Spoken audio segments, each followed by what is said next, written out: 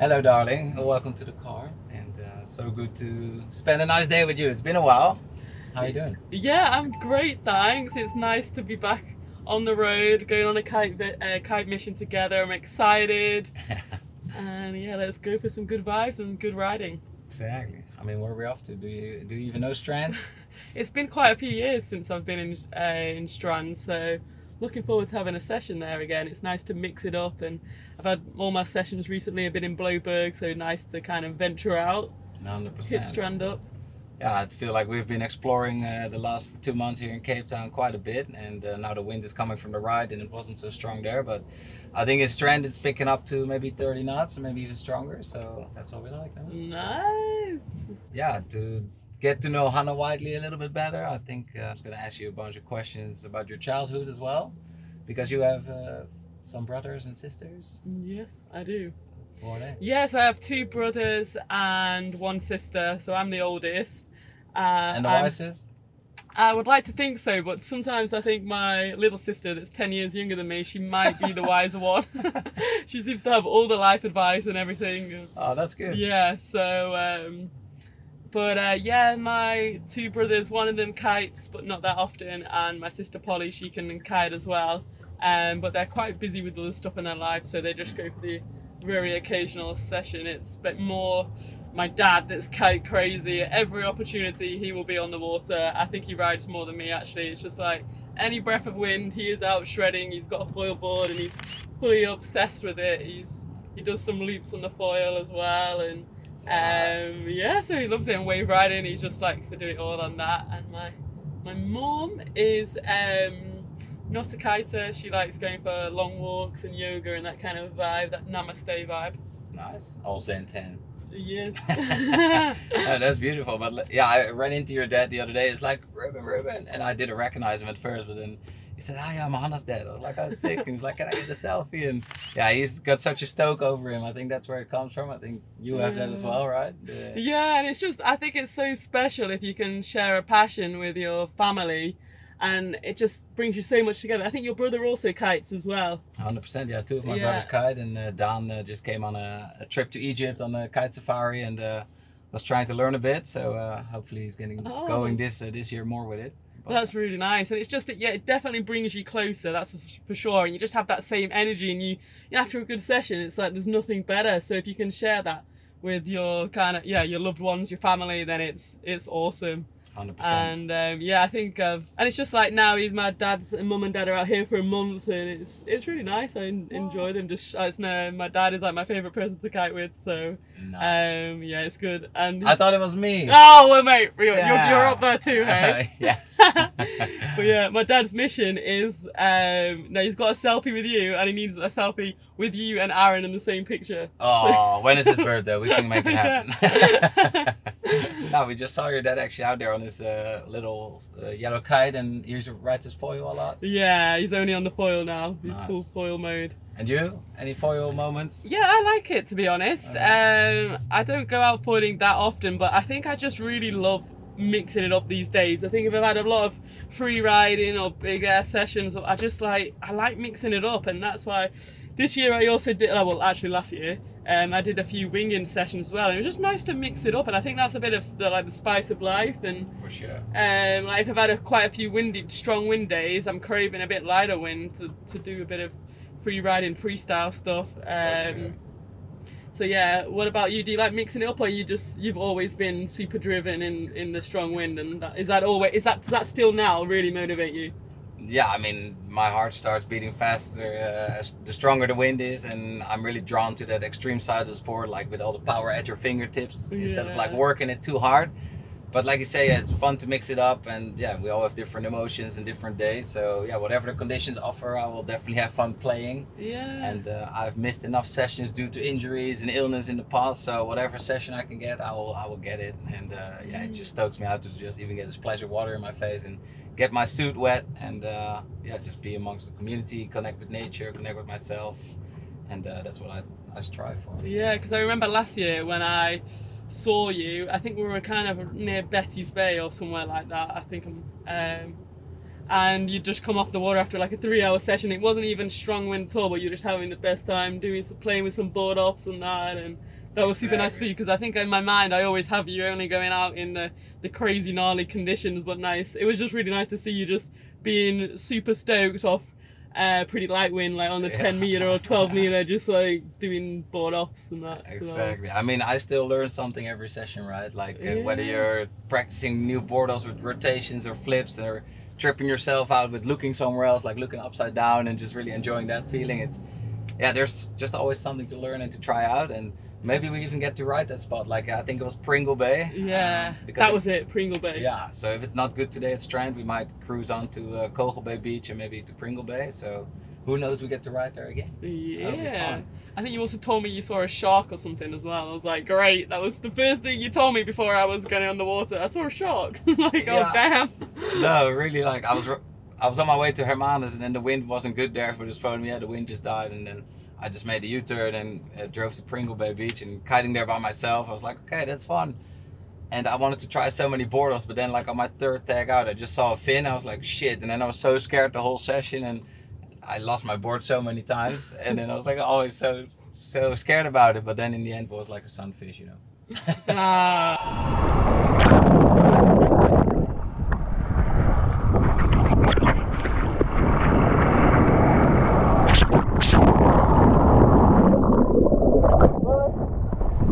Is that a shark?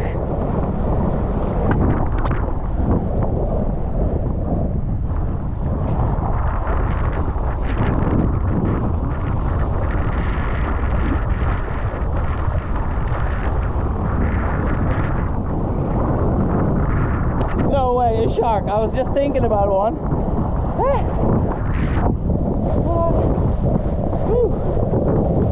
Small sharky.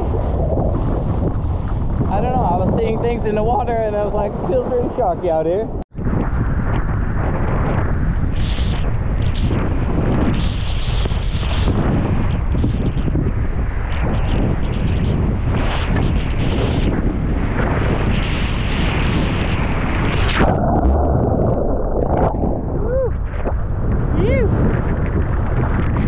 Yeah, you didn't tell me that. I told you that. No, you told me it was a shark. Oh, no. Oh, right. Put in my leg. I thought I saw a shark back in 2005 in Big Bay. Then I turned around and saw a massive fin as well. But I think mostly it's just a sunfish here. Yeah, I did see a sunfish or whatever they are the other day. But I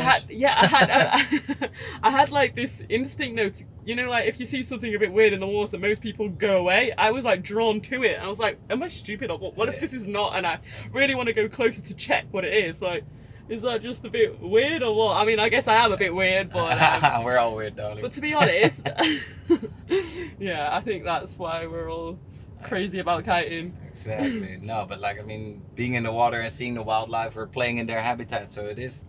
Yeah, I'm also curious to check it out. Like, I'm always looking for sharks and kind of, curious about them, you know. And I feel more comfortable being underwater swimming with them than kiting with them. Yeah. Because when you're they're like wild dogs, you know. Like when you make them curious with like sudden movements and splashing, they actually are curious and come to check you out. Yeah. And whenever I fall from my board and I'm body dragging towards my board, the closer I get to my board, the more afraid I get. Like, and then I get on my board, like, oh shit, you know. I know. Oh, sometimes I do this really weird thing where I do like a countdown in my head, and I give myself 5 seconds to get my board, and if I don't, then a shark's gonna eat me. So I'm like 5, 4, and then like gets to like 2, and I'm like, oh my god, I'm not on my board yet, and I'm gonna get eaten. And just like I make this little game in my head. Yeah, but I honestly, like, I've been coming here for the last 16 years and I've never seen a shark, but I'm pretty sure there must have been so many sharks, like probably even circling me or whatever. But I think I'm just that much in Hanaland when I'm having my kite sessions. I remember once when I was in Barbados, everyone was like, did you see all the turtles? They're everywhere. And I was like, what? I never saw any. Like, I don't know, like, where are they? Like, in Hanaland, I love it. It's I mean, it is a special place, you know, and the mind does play weird games with us, like even on land or in life or even on the water. Sometimes you're just not so in the session, but like your mind is just like wandering off, and it's nice to just be aware of that and draw yourself back into the session and really try and make the most of the feeling out there. But it's just such a nice energy outlet, and Yeah, just to clear the mind. Definitely, and I think it's just extra special here in Cape Town as well. Like, we have these incredible mountains backdrop. It's like, wow, it feels like a kind of stadium around you, and there's definitely an energy, and especially with all your mates on the water and stuff, it's, yeah, like, you soon forget about sharks or whatever unless you're getting the board. And also, what I did realise though, when it was sunset the other day and I was out, I was looking at my twin tip, my Cabrinha Spectrum board, and I was like, this actually looks exactly like a seal colours underneath. It's like grey, black and white. I was like, oh, I should have maybe thought about that. Like, I'll rub some fish oil all over. Yeah, oh, no, please don't. Oh, nice. Yeah, it can be kind of scary, but I mean, the mind is a strong thing, and I think we've both been going through massive downs and massive ups in our lives, and yeah, through your injuries, I think they taught you a lot as well. What have been some of your biggest injuries, and yeah, what was the first reaction and what was the final conclusion? Yeah, it's like, that's the hard thing, I think, being an athlete, having to deal with injuries, and it is a big part of our lives that we have to deal with, and it does suck. But I think now I more have the mindset of like, everything kind of happens for a reason, and sometimes you're just supposed to slow down, even if you think you could take on everything and do that. And that's normally when it happens, when you're trying to take, I feel like, when you're trying to take on too many things. And I think well, last year I've had like injuries with ankles and stuff before, but I think the worst thing was actually in February last year, so basically a year ago. I did a kite loop late back roll, and I've always have if I haven't done it for a while, I do get a little bit scared about this trick. And then I was out with some friends, and they were really pushing me. I had a bit of a block in my head to go for it, and they pushed me to go for it, and I went for it, but I rotated like way too early, and I just kind of got stuck backwards and landed from flipping high onto my back, and I completely blacked out. Oh, I was winded, I couldn't breathe, and I couldn't see anything. I was just like trying to stay afloat. That's what I remember I was trying to do. And then he came over to me. He's like, "You all right? You all right?" I was like, I just wanted to hold on to him to stay afloat. That's all.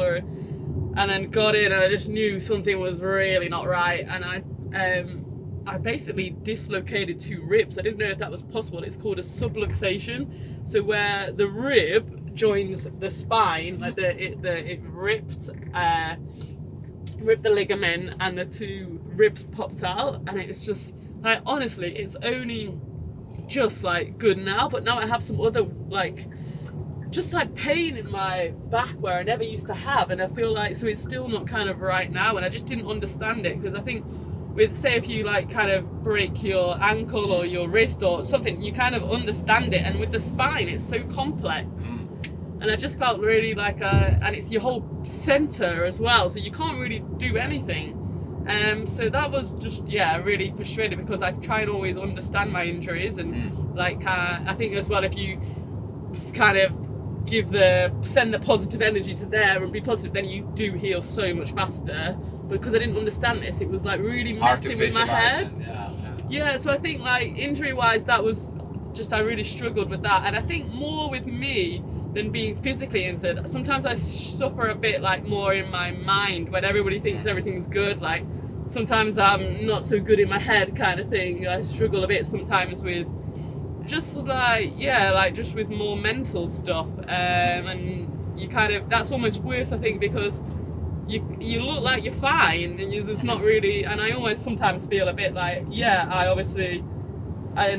really do think we have like the most incredible lives, you know, we could be having a totally different life, but there's also some things that are hard too, and I almost feel like maybe I don't deserve to feel like, shouldn't deserve to feel like kind of down or something when everything's so great, but there is times where it's hard. So yeah, I think like that side as well is more what's kind of affected me a bit sometimes as well, and it's hard to. What about you? And yeah, no, I feel you there, and thanks for sharing that, because it is. I've also had my very dark moments and even a burnout, and it is kind of scary when you think your mind is so strong that you totally get knocked off and you feel depressed, you know. And it's like, I mean, it can come from finances or taking on too many things and just feeling burned out, or yeah, when certain projects don't go ahead and like your dreams are further away from the reality than you would have liked, and yeah, it can just knock you off, you know. Yeah. And I think it's very normal, and especially these days, because we're all so overstimulated basically by all the impulses that we get throughout the day, that we're already at 100%, and probably even we pushed it to 120%, and then people come with even more stuff, and then we're running at like, yeah, I don't know, it's just not sustainable, you know. Yeah, definitely. And I think we have, like, in our lives, going on these trips and shoots and stuff and organize stuff, you get like huge highs.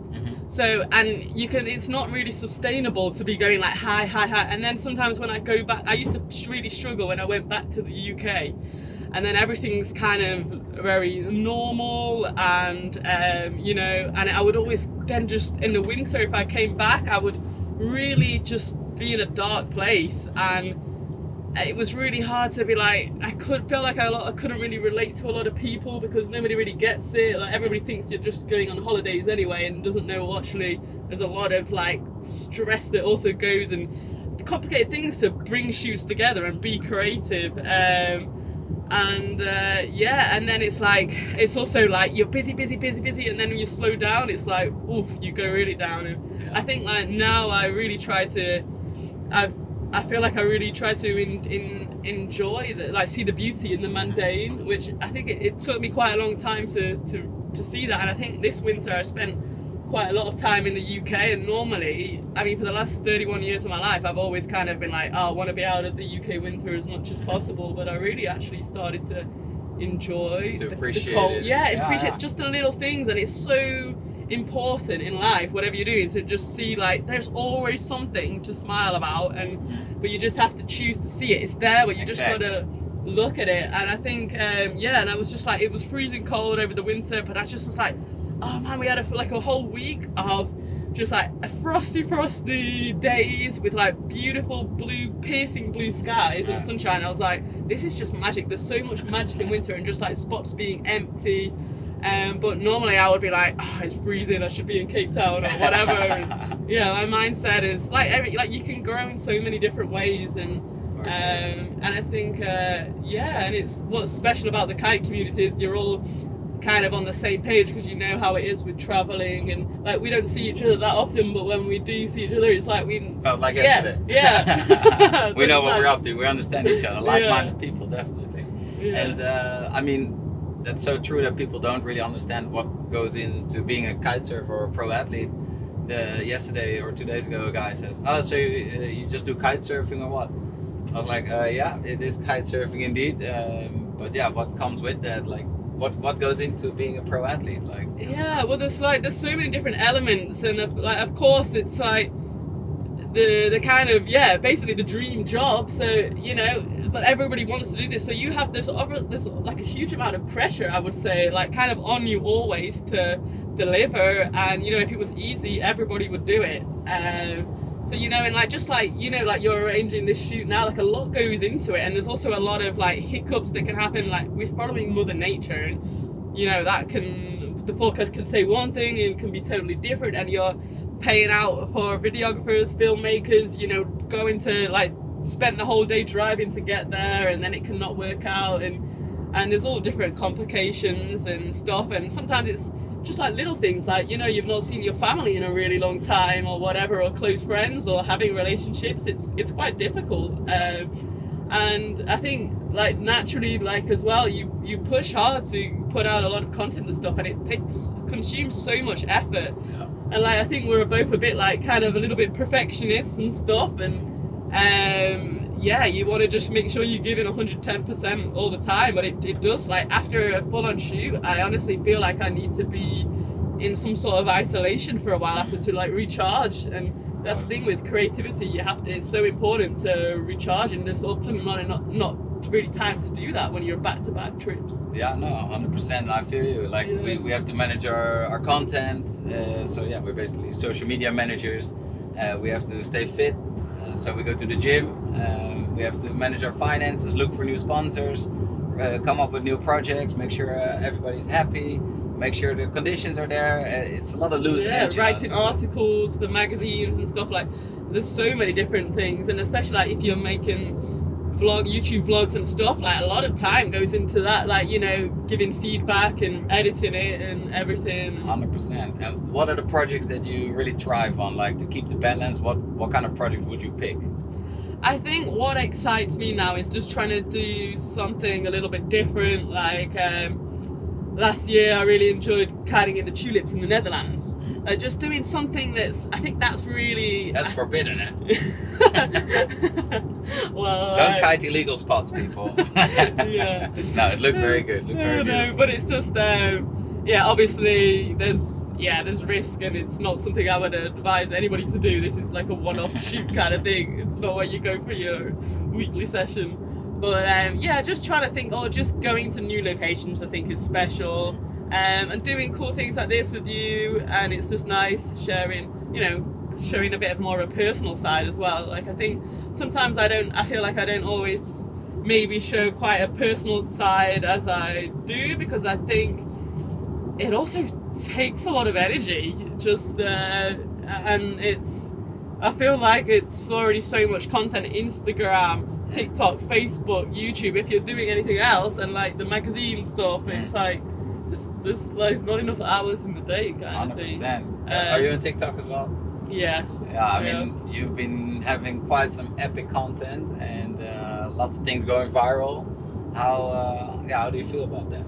Yeah, like obviously it's fantastic if things go viral, but it's also kind of, you have to be careful a bit, I think, because sometimes then I find myself getting a bit like addicted to checking the stats of something. Like if a video's blown up, I want to check it all the time, and it's really like, then I'm not quite as present as I want to be, I feel like. And also like something you put in a ton of effort can not get any reaction at all, very little reaction.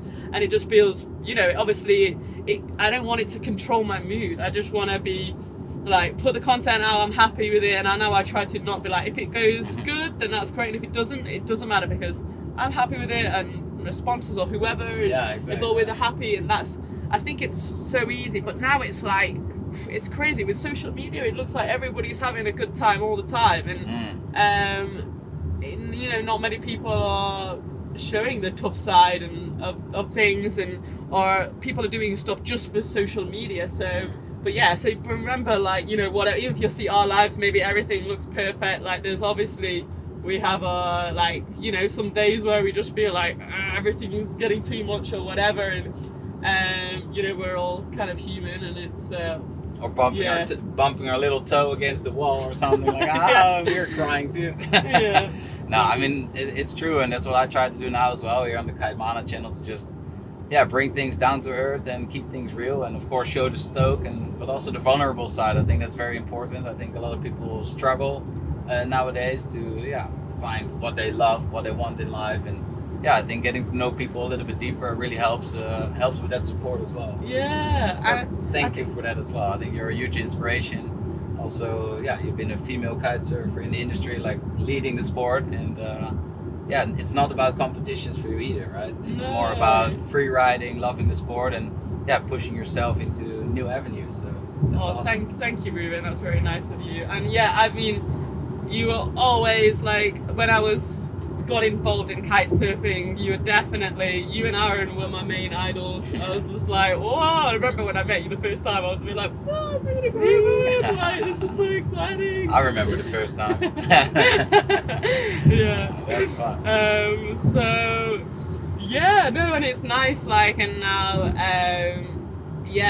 we both basically doing on a content and create mission, and it is like, it's the competitions for sure are tough, because you have to put so many hours into training and everything. It's like, you've got to stay on your game all the time, because the competition sure as hell is too. But then when you're doing your own stuff with all this, the social media stuff, and just trying to think out the box with content, I mean, there's also a lot of pressure on yourself there as well to deliver, and it's only like, so it's nothing's easy for sure, but it's yeah, I think we're more in our elements, just kind of doing this kind of creative side. And definitely. And managing your career, is it something you're gonna do for many more years, or what do you see yourself grow into? I think I'm going to be kiting for a very long time. That's the goal. I think it's been, for over half my life now, kite surfing has been, the thing. And I think I would love to have something else going in the background. I'm really passionate about kind of just like property stuff, and I want to do some renovations myself and kind of do some buy-to-lets and have that going like in the background. It was like, I want to be here for a long time. Like, I'm definitely not done yet. Get to know Hannah Whiteley a little bit better. Curious to try your kite as well. I'm gonna go on the 8-meter apex. The 8-meter Moto X apex. Yeah, give me some of that.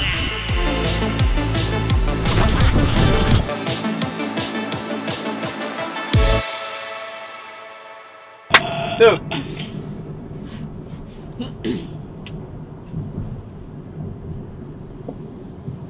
Oh shit. Pancake. So yeah, that was a really fun session. Thank you so much for letting me try your gear. Appreciate that. It was nice to have a session with you on the Moto X. Yeah. Apex. Apex. Yeah, I don't know why they keep calling kitesurfing things Apex, but it's the material, right? It's the new material. Yeah, it's like much lighter. Alright, and there's just so many kitesurfing products already called the Apex. So they could have chosen something different, but hey, the Moto X Apex, I really enjoyed riding that kite, and the spot there was so beautiful, like riding around those mountains, and it was just magical. And then the wind picked up later because it was first on the 10 meter, and I rode it on the B setting. That's how you ride it, with a little bit more direct feedback, a little bit more bar pressure, and I was loving that. And later on I tried it on the A setting, the factory setting on which it normally comes, and there it was just super light and easy to fly, and almost too easy for me, but I was happy it made such a big difference, because on the B setting I was like, ooh, this is quite a bit heavy. I was having sometimes trouble holding my edge because it just kept pulling, but on the A setting, people won't have that problem. So it's great that it has two settings, and it definitely makes a huge difference, so people can really ease into this kite. And also the 8 meter, when the wind picked up, riding it in the lagoon a little bit, it just took me straight up, and it's just so maneuverable. Also the 10, I could even down loop it with one hand, with my hand in the middle of the bar, so I really enjoyed that, because almost after every jump I do a down loop. I like it, just to save me, or a heli loop. Yeah, it's a super playful kite, the Moto X Apex, and I feel like it's light bar pressure, but still a really direct feel, and it's just kind of your go-to if you want to mix up your sessions. It's a really good all-round kite. So whether you want to surf the waves, do big air, do freestyle, free riding, it's your go-to kite, and I really like having a kite that I can do everything with, because I love mixing up my sessions and not doing the same thing the whole time. And would you change the setting from A to B if you go wave riding, for example? Well, to be honest, that's the only thing I don't do. I don't really do wave riding. Okay. But I think that would be good, really nice for the wave riding. Or if I'm, like, for example, I did this huge downwinder in Brazil, and then it was really good on the A settings, because it's like you're kiting for hours and hours and hours, so then your arms are falling off, and it was no tennis elbow, super light. And if you put it on the B settings, it's just like you have a little slightly more of a direct feel, but still not too heavy bar pressure, because you don't want to have it too heavy, but you want to have just the right amount. And I think that was it's perfect on the B settings. Yeah, 100%. I really enjoyed the feel of it, and also with board off, you still know where the kite is at, so then you have time to put the board back on, and then finish your trick. And I really enjoyed that. Yeah, it was great to share the water with you and shred. And now we're driving back to Bloberg, and there's the most incredible rainbow. It's so beautiful. It's just the perfect end to the day. We had a wild wavy session, which was quite, to be honest, it was pretty hard to kite there. It was really hard to get a good takeoff because it was pretty choppy. and now then afterwards we had this incredible flat water session. Now we're showing them rainbows. Woo! Rainbows. So nice. Oh, love it. Definitely. Well, yeah, thanks for checking out this video and our session. We had a blast, and if you want to try out the Cabrinha Moto X Apex, definitely give it a shot. I really enjoyed the feel of it, and I kind of compare it to the Orbit as well. But I felt this one had a bit more feedback for me. It was a little bit more powerful on the B setting, and that's something I really enjoyed. But all the kites are personal preference, so definitely give them a test at a demo day, for example. And I hope you're gonna have many good sessions. So thank you very much, Hannah. You're awesome. Oh, you too. See you. You're so awesome.